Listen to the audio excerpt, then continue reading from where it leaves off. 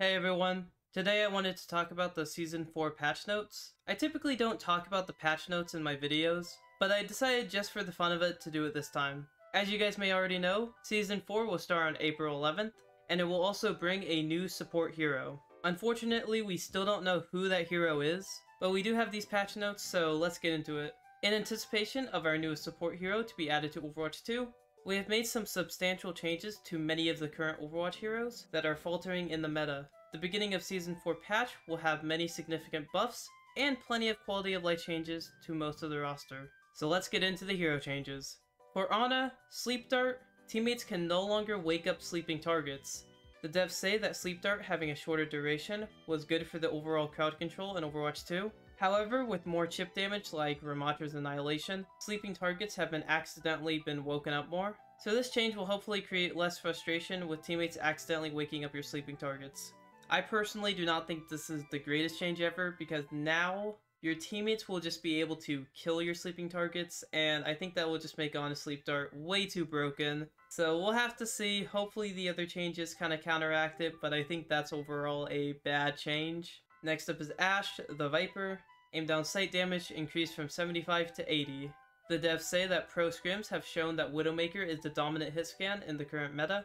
This small buff will allow Ashe to break important thresholds again in order to keep up with her sniper counterparts. 5 damage doesn't seem like that much, but then you realize with damage boost, Ashe can one-shot targets again. Back in Overwatch 1, Ashe and Mercy was just a dominant combo, because you can have the fire rate of Ashe but the damage of Widowmaker and just one-shot 200 HP heroes. Again, this is overall, I think, a terrible change.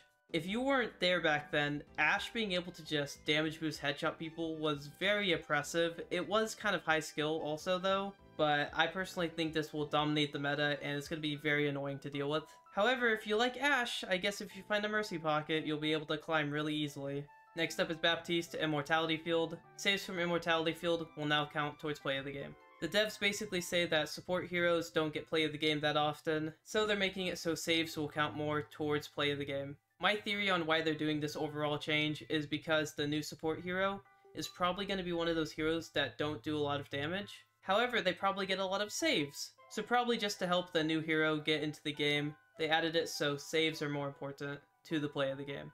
Next up is my boy Bastion. His hitbox size and player model size have been decreased by 10%. The devs say that Bastion is a bit too easy to kill with his low mobility, so rather than giving him more HP, they decided to shrink his hitbox and shrink his player model to match the size. I personally am not against this change. I don't really think it's going to do much to help Bastion, especially because he still is a very big character, but it's nice seeing them giving Bastion a little bit of love and giving him a small buff. Next up is Brigitte, and I know somebody's gonna be happy. Shield Bash will now stun for 0.75 seconds. Shield Bash damage has been reduced from 50 to 20. Brigitte underperforms in higher ranks due to a lack of utility. Bringing back her stun while also nerfing the damage should allow Brig players to be more potent on the battlefield. I think this is a massive buff. Being able to stun again as Brig is insane.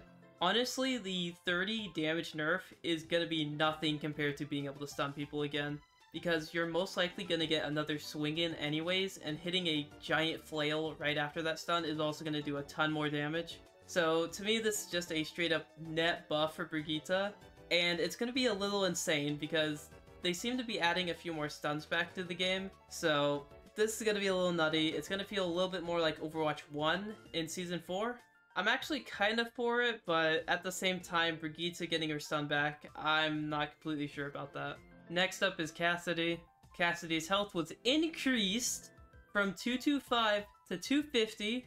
Damage reduction from combat roll has been removed, and his name has been updated to McCassidy.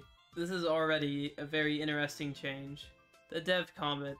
Similar to his fellow cow partner, he has been overshadowed by a certain blue sniper. Having a small increase in his health should allow him to peek at enemy snipers without getting instantly killed. Personally, I think it's a skill not to walk into a Widowmaker's line of sight. To compensate, we removed his damage reduction during combat roll. Also, to avoid confusion with old Overwatch 1 players, we updated Cassidy's name to McCassidy to ease both new and old Overwatch players to the hero. It's kind of weird to see McCassidy in a different place on the hero select screen. However, I think giving McCassidy 25 more health is kind of just broken. The goal with this change seems to be so he can poke out at a Widowmaker and shoot her, but you just don't want to do that anyways. And the damage reduction from combat roll was kind of nice, you could survive a pulse bomb from it. However, it feels like it's going to make him good against the bad characters, and make him not much different from the already strong DPS. So I don't think this is a good change at all. The name I don't really care about, but they should revert this instantly. D.Va, Defense Matrix, can now eat Sigma's Rock. The devs say that they want D.Va to be more consistent with what she can eat with her Defense Matrix, so they made it so D.Va can eat Sigma's Rock. I don't really mind this change. D.Va can already eat stuff like Orissa's Javelin, so eating Sigma's Rock is not that far-fetched. Next up is Doomfist, and they fixed a bug where blocking during Seismic Slam will launch the players farther. So what they mean by this is when you Seismic Slam and then instantly block, you'll actually go farther than if you just Seismic Slam normally or Seismic Slam then cancel it. And so they said this was a bug and they fixed it. I don't mind too much that they did this, but it's kind of weird to nerf him in this way.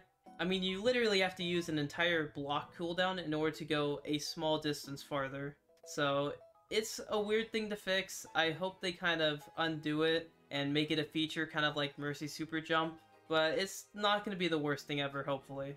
It might just feel a little slower to play Doomfist. Next up is Echo with a giant nerf for some reason. When Echo dies in duplication, she will no longer respawn.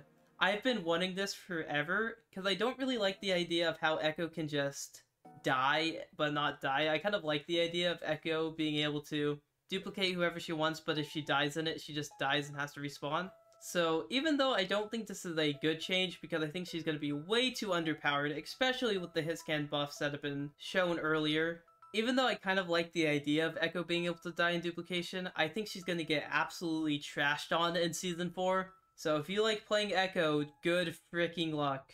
Next up is Genji with actually a very interesting change. Dragon Blade duration has been reduced from 6 to 5 seconds. Damage per swing has been increased from 110 to 150.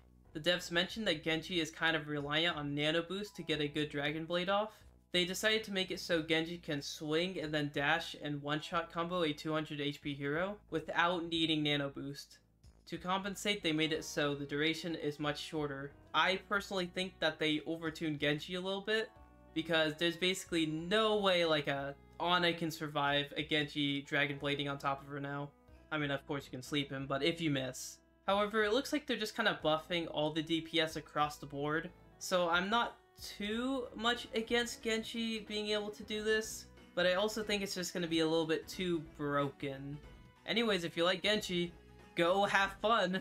Next up is the other Shimada. Storm Arrow count has been increased from 5 to 7, and Dragon Strike arrow damage increased from 125 to 300. Basically, when Dragon Strike is launched, an arrow is actually fired and then the dragon spawns. That arrow will do 125 damage normally, but now it will do 300 on a body shot. That means that I think it can one-shot most tanks if you headshot. They say that they wanted to buff Hanzo just like they buffed the other characters, and it looks like the Dragon Strike change was made so when Hanzo is using his ultimate, he can also hit the people close up to him. I'm not really sure if that's exactly what they mean, but I guess Hanzo can now have like a little shotgun arrow that can just insta-kill a tank if they get close to him. I don't know, I kind of like the alternate way to use Dragon Strike, so it's not for a giant dragon, but just for that small burst of damage, kind of like how McCree can cancel High Noon instantly just for a quick reload. It's kind of cool. I'm not really sure if it's a good idea to have a 600 damage headshot arrow to a tank, but I guess it's an ultimate. We'll go with it. We'll see how he does. Next up is Junker Queen, and Junker Queen doesn't even have a change. Her statue was just added to Ilias Ruins from that one event a while ago. There's really not that much to say about her. However, next up is Junkrat, and it looks like they reverted a few things. First off, they made it so his frag launcher does 130 damage instead of 120 again, and Concussion Mine can now do 120 damage again from 100. They said that after all these buffs, Junkrat was feeling a little underpowered, so they decided to go back on a couple of changes, including the Concussion Mine one and the Frag Launcher one. It looks like with these buffs, you'll be able to one-shot combo 250 HP heroes again. Yay! I personally think that buffing Junkrat is a really bad idea. This is just gonna make him so nutty in the low ranks and still not be very good in the higher ranks. I personally think you'll just be seeing more Junkrats now that he's getting buffed because he can just one-shot 250 HP heroes. Next up is Kiriko. Her kunai's body damage has been increased from 40 to 50, and her headshot damage has been decreased from 120 to 100. The devs say that a 3x multiplier on a headshot has proved to be a bit too lethal, so they decreased the headshot multiplier to 2 times, but they buffed her overall damage to compensate. Basically, Kiriko can still 2-tap headshot 200 HP heroes, however she's going to be doing less damage overall by just headshotting. I'm not confident on how to feel right now because Kiriko is really good right now, so nerfing her kunai damage for people who can hit headshots is not the worst thing ever. I just maybe think they should have focused on a different part of her kit, like Suzu for example, but Kiriko's still going to be really good, and if you actually don't play Kiriko that much, this might actually just be a straight up buff for you. While if you play Kiriko a lot and can hit those headshots, it's going to be a noticeable nerf. Lucio. Crossfade speed boost has been decreased from 125 to 120. Sound barrier will now do 300 damage when landing on an enemy. They say that Lucio's speed boost makes him a must pick on maps like Control Point, so they nerfed his speed to hopefully open up the opportunity for other support heroes to shine. They also gave his sound barrier the Crush from the creator patch. I personally think this nerf won't do much compared to the sound barrier buff. I think that Reddit Lucios are gonna have a grand old time just slamming their beat on people's heads. Is this a good change? I'm not really sure, but it's definitely gonna be a fun change, I know that one. Next up is Mei, and I'll tell you right now, this is probably one of the worst changes that I've read so far. Endothermic Blaster, damage per second decreased from 100 damage per second to 50. However, it will now freeze enemies after 1.5 seconds of being froze. Mobility heroes have been the clear winners in Overwatch 2. In Season 4, we want to tone this back a bit. Bringing back Mei's freeze will put some hypermobility heroes in their place. Do you guys remember when I said this is gonna feel like Overwatch 1 again? This is what I mean. I have not read past this point, by the way. I saw this one and then I just started recording because I wanted to get to this one. Why are they bringing back Mei's freeze? She worked actually pretty well how she is now. I think this is personally a terrible change, and I don't know how long it's gonna last for. I guess for those of you who never played Mei in Overwatch 1, you'll get to experience what it feels like to get frozen and then headshot. Also, with less tanks and barriers, Mei's just gonna run wild and it's gonna suck, so we better find the good counter to Mei because we'll be seeing quite a lot of her. Luckily, Junkrat being able to one-shot her now will actually help. Maybe that's why they made Junkrat do more damage. But I don't know, it's a terrible change. Let's just move on to Mercy. Mercy's Blaster now has 5 more bullets again. They buffed her ammo again. Mercy still has the lowest kill rate in the game. Increasing her ammo again should help her finish off eliminations. That is insane. That's the point of her character. Why are they giving her more bullets? I don't need battle mercies in my games. I would rather have a pocket Discord kitten. That is insane. They're also, like, combined with Ashe's buff? That's gonna be so stupid. I mean, I guess it's really not gonna help her, I guess. I mean, 5 more bullets is just 5 more bullets. Plus, I guess her pulling out her pistol more will make it so Ashe doesn't get damage boosted as much. But that is such an unnecessary change. Anyways, we'll move on. Moira, Fade, can now be used while stunned. Dev comment. Moira has a large lack of utility compared to other supports. Since we are adding a few crowd control abilities back, letting Moira be the counter to them would give her that much needed utility. I mean, honestly, that's not the worst reason. I think Moira being able to fade while stunned is really dumb, because when you're stunned, you're supposed to be stunned, not be able to use your abilities. That's the whole point of a stun. Moira being that exception, I don't think it's necessarily a bad idea, but this change overall is just weird. I don't really think that Moira being able to fade while stunned is a good idea. However, it is true that they added back a few CCs, and you not being able to be woken up by enemies, and you being able to be frozen, and some other changes that I'm sure they added back. Moira being able to fade out of those stuns is not the worst thing ever, I guess. Orsia, new passive, Stallion. Damage heroes can now ride Orsia. Dev comments, Hanzo can finally live out his dream. So do I just go up to Orsia and then I'm guessing I press the interact button? That is amazing. Alright, I'm gonna take back a little bit of what I said. I think that this patch is amazing. Season 4 is gonna be great. Hanzo is gonna be the most played character, alongside Orsia being the most played tank. But of course, we should probably get to the rest of the heroes, because even though I think that's amazing, we got other characters to get to. Pharah, PC only change. Health decreased from 200 to 150, added 50 armor health. Dev comment, Pharah has been dominant on console, but has been weak in PC lobbies. Having Pharah have 50 armor in PC lobbies should give her the opportunities she needs to be efficient without buffing her against console players. Again, not the worst thing I've ever seen. I don't really like the idea of splitting PC and console lobbies. However, I guess it will be nice to not get instantly shot out of the sky on PC lobbies. At the same time though, Pharah is already pretty good and I don't really think she needs this though. I've been saying since the beginning of this video that you'll be seeing a certain character more and more, and I've just kind of realized that they're all getting a net buff pretty much, or most of them. I mean, Echo got screwed over. So I would say that you'll be seeing more Pharah, but you might not be actually. I don't think this change will buff her that much, especially in console lobbies where she's not even changed. Next up is Ramattra.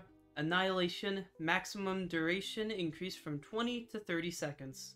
Dev comment, after removing the infinite timer, Annihilation started ending a little earlier than intended.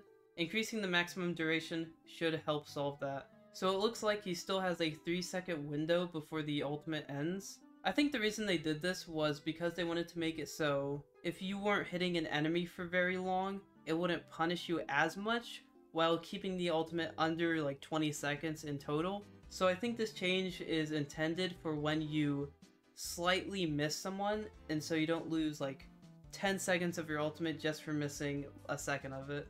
I don't really agree with that because I think Ramattra's ultimate is way too easy to use already, so making him more forgiving isn't exactly my favorite thing ever. Next up is Reaper, and they changed his passive a little bit.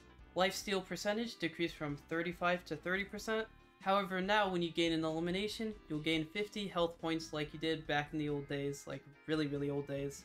Reaper's passive is supposed to let him close the gap on enemies and survive afterwards. What ends up happening more often than not is he ends up taking too much damage after securing the elimination, and then dies.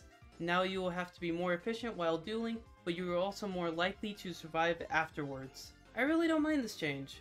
Reaper will kind of be like a snowball hero now. In order to get value, you will have to get eliminations. It looks like it's not going to be like in the very old days where you had those balls or whatever that he had to pick up. It looks like it's just going to be when you get an elimination, you get 50 health. Kind of like Genji's dash reset. So that one's kind of cool. Reinhardt! Fire strike damage decreased from 100 to 95. This basically just makes it so you cannot double fire strike someone, you can't one-shot fire strike someone through a Baptiste ultimate. The devs say that he's basically just getting too many kills with his fire strike, and 100 damage is kind of a big deal in Overwatch 2 because 2 fire strikes will do 2 100 damages, so he can just 2-shot people. If Reinhardt shoots a fire strike through Baptiste's ultimate, he can just one-shot 200 HP targets. So it looks like this is just so he doesn't insta-kill people with 2 fire strikes. Roadhog. Scrap gun damage per pellet increased from 6 to 7. Roadhog has been underperforming ever since his hook was changed. This small damage boost should help him finish off eliminations. In the practice range, I started testing this, and Roadhog still cannot one-shot most characters, so I think this is gonna be okay. However, if you do really good shots, you'll be one-shotting people more often than you should be. I don't really think it's a good idea to bring his one-shot back, so they are just basically writing a fine line right now. Be careful because it looks like you can still get one-shot sometimes. This isn't the greatest change ever. Sigma Accretion. Damage increased from 100 to 110. Dev comment. Increasing the damage for Accretion will allow Sigma to be more of a threat up close. This change doesn't seem like much, but actually you can now one-shot 250 HP heroes. Again, I've noticed that a lot of the 250 HP heroes have been getting buffs, but then also people have been getting counters to those heroes by making those heroes be able to one-shot them. Basically, now when Sigma rocks you, he'll do 110 damage, His primary fire will do 55, then 55, so that's 220 damage. And then a melee will do 30, and so that's 250 damage, and that's a one-shot combo. So basically this buff is so Sigma can one-shot combo 250 HP heroes. Next up is Sojourn. Railgun alt fire, maximum damage decrease from 130 to 100. Headshot multiplier change from 1.5 to 2 times. Just like Kiriko, we wanted to adjust the headshot multipliers to be 2 times. We increased the headshot multiplier while decreasing the maximum potential damage. There's only one issue with this. Sojourn can one-shot again. Oh boy! It looks like they did the exact reverse of what they did with Kiriko. Now if you don't hit a headshot, you'll just do 100 damage, while if you hit a headshot, you'll do 200. This is a terrible idea. We know what happens when Sojourn can one-shot, and I am not happy about this. I'm surprised they didn't say something about Widowmaker in this, because this looks like a Widowmaker counter. Actually, now that I'm thinking about it, I think Sojourn could have already one-shot Widowmaker with their headshot, so I guess I was wrong about that. I don't want to dwell on this one for too long, because this one makes me sad, mad, well, all those words. So we're gonna move on to Soldier 76. Soldier 76, heavy pulse rifle, damage decreased from 18 to 15. Recoil has been removed. Soldier's recoil has been difficult to balance. We decided to just completely remove the recoil and nerf the damage to compensate. No idea how this is gonna play out. I kind of like the idea of recoil because it makes it so you kind of have to aim better, I guess. Most heroes have like a bullet spread, so there's no recoil. While Soldier and I think Baptiste are the unique ones with some sort of recoil. I'm not sure how I feel about this. I think Soldier's going to be a bit good and just he's going to laser people. He's going to kind of be doing less damage for people who can hit their shots while doing more damage for people who had trouble with the recoil. I'm not sure how I feel about this. Again, just like Sojourn, this is not the greatest change ever. Sombra, stealth, can now contest objective while in stealth. Why? Dev comment, with more chip damage added to the game, it is common for Sombra to get a shot out of stealth, and if you're bad at the game. We decided to let her contest the objective while in stealth again. That is stupid. That is so freaking dumb! Imagine being able to infinitely go invisible and capture the objective. That is so dumb, especially like with payloads where you can hide and like crouch behind it and translocate. Like on the control point, sure, you can just spin in a circle, but I guess there's some big control points where that's going to be a problem, but I don't know, this is gonna be dumb. If you don't have like some sort of spy check like Diva or Zarya or just any beam character, Sombra's just gonna sit there and just capture the objective. Very dumb change. I guess at least they didn't make it so her speed was 175 again, but that is so dumb. I'm hoping that they're gonna rework Sombra, so maybe this is in preparation for that? I don't know. Next up is Symmetra. General. Health decreased from 225 to 200. Sentry turret. Turrets now heal teammates instead of damage. Heals for 40 health points per second. I thought they said they were never going to make Symmetra a healer. To this day, we still get suggestions to change Symmetra's turret to healing turrets. We have finally added this to prove it's a bad idea. Why? Wouldn't this be an experimental? So is this just like a sick joke to make it so she can heal? What the heck? We're gonna have 3 healers on one team now. It's kind of odd. I don't know, maybe we should just move on to Torbjorn. Torbjorn, General. Torbjorn will now aim for you. Dev comment. We felt that it was unfair that Torb's turret had an aimbot. He also is a very high skill hero. Therefore, we let Torbjorn also use an aimbot? What? So Torbjorn just plays the game for you!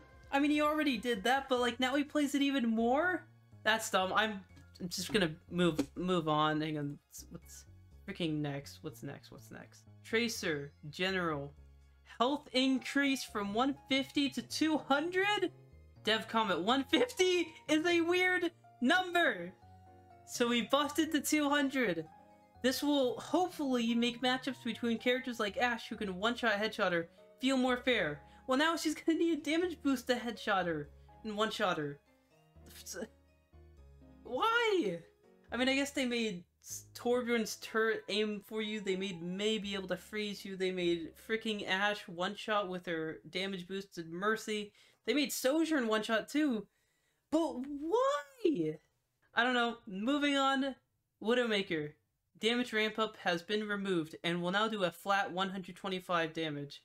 Wait, hang on, doesn't that mean she can 200? That means she can quickscope and insta-kill people? What?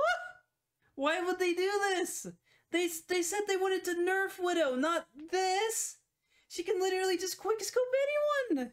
Alright, I'm just gonna see if Winston's okay. Is my boy Winston okay? Let's see.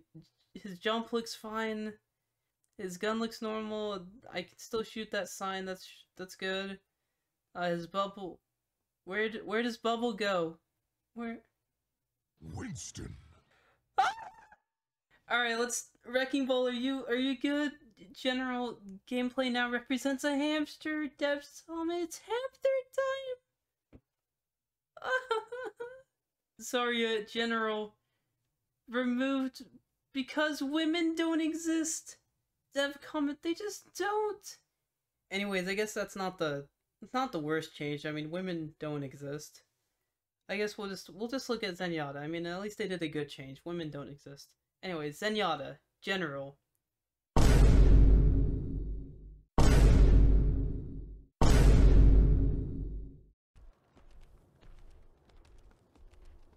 I am them. Deal with it.